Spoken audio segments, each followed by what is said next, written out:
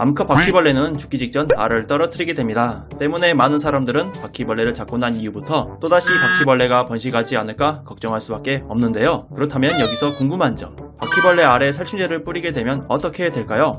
실험에 앞서 사육하고 있던 바퀴벌레의 알을 가져와 보겠습니다. 생각보다 너무 징그럽죠? 이렇게 바퀴벌레 알을 8개 정도 준비했습니다.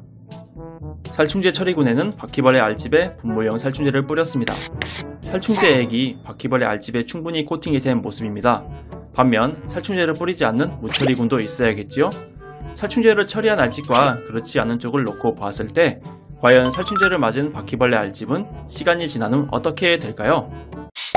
오늘은 6월 19일 김민재 선수가 바이에른 뮌헨으로 이적이 진행되고 있다는 기사입니다. 저는 사실 축구를 무척 좋아해서 매일 축구 기사를 봅니다. 무처리군 DC에 있는 바퀴벌레 알은 특별한 모습이 관찰되지 않고 있네요. 아직 태어나려면 많이 남았기 때문에 좀 더 기다려 보겠습니다. 살충제 처리군은 실험 마지막쯤에 결과를 보여드리도록 하겠습니다. 왜 그런지는 제가 이유를 영상 뒤쪽에서 설명드리도록 할게요. 오늘은 6월 26일, 정확히 일주일이 더 지났습니다. 이강인 선수가 유럽 리그에서 드리블 성공 횟수가 톱이라는 기사입니다. 자, 이제 바퀴벌레 알 상태를 보도록 하겠습니다. 무처리군의 바퀴벌레 알은 특별히 아직까지도 별다른 모습이 보이지 않습니다. 오늘은 7월 9일, 이전 날짜로부터 무려 열흘이 더 지났습니다. 오늘은 이강인 선수가 파리 생제르맹과 5년 계약이 확정된 날입니다. 여전히 바퀴벌레 알집은 아무런 모습이 관찰되지 않고 있네요. 아직까지는 부화 예정일이 멀었기 때문이거든요. 조금 더 기다려 보도록 하겠습니다. 오늘은 7월 22일, 시간이 정말 많이 지났습니다. 오늘은 메시가 미국 리그로 이적해서 데뷔골을 기록한 날입니다. 자, 살충제 무처리군의 모습을 보도록 할까요?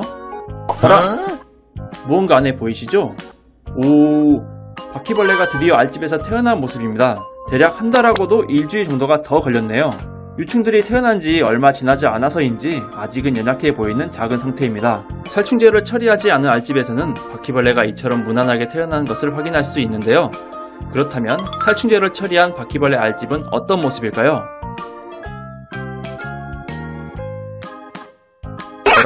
세상에, 바퀴벌레 알집은 쭈글쭈글 말라 붙어버린 모습입니다. 이런 알집에서는 바퀴벌레가 태어난다는 것은 기대할 수 없는 상태로 보여지는데요. 살충제가 묻은 바퀴벌레 알집은 빠르게 탈수가 되어서 알집의 기능을 상실한 것으로 여겨집니다.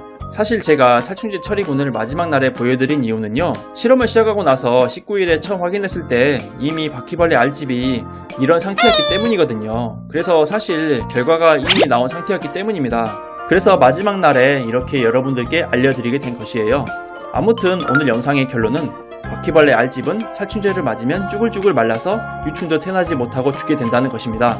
즉, 바퀴벌레가 보였을 경우 살충제를 뿌리게 되면 알집도 태어나지 못하고 죽을 가능성이 높다는 것을 의미합니다.